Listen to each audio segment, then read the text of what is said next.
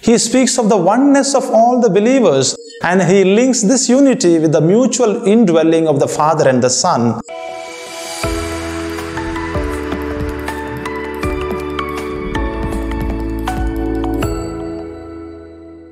Dear brothers and sisters, today is Wednesday, 19th of May. We are coming closer to the Pentecost, which will be celebrated next Sunday. Before the Pentecost, before the Paraclete descends, Jesus returns to his Father. Jesus says, "Holy Father, I will remain in the world no longer. I am coming to you." The Lord gradually is preparing his disciples for his departure. Hence, the gospel reading is taken from the last part of the Farewell Discourse of Jesus. We are in the 17th chapter of John. Saint Cyril called this chapter as priestly prayer of Jesus. As the high priest of the order of Melchizedek, Jesus begins his priestly prayer by addressing his Father. He stands as a mediator between heaven and earth, between the Father and the humanity. He prays for the apostles. He prays for all the believers. What is the content of this priestly prayer of Jesus? What are the petitions that he made? What did he pray for?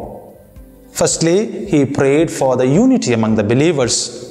Jesus prayed, "Father, that they may be one as we are one." He speaks of the oneness of all the believers, and he links this unity with the mutual indwelling of the Father and the Son. This oneness, this unity includes both a unity of being and a distinctness of the persons.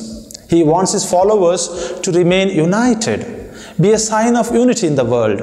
Dear friends, every year we pray for the Christian unity during the Unity Octave week in the month of January. But sadly, year after year, the divisions in the church increase.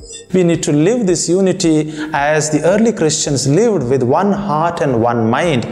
With that koinonia model, with that communion model, we all need a spiritual conversion of heart, a sense of humility to accept as brothers and sisters. Secondly, Jesus also prayed for the protection. He prayed, "Holy Father, protect them by the power of your name.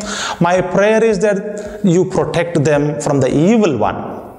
Thirdly, he prayed for the consecration of the apostles in truth. "Father, sanctify them by the truth."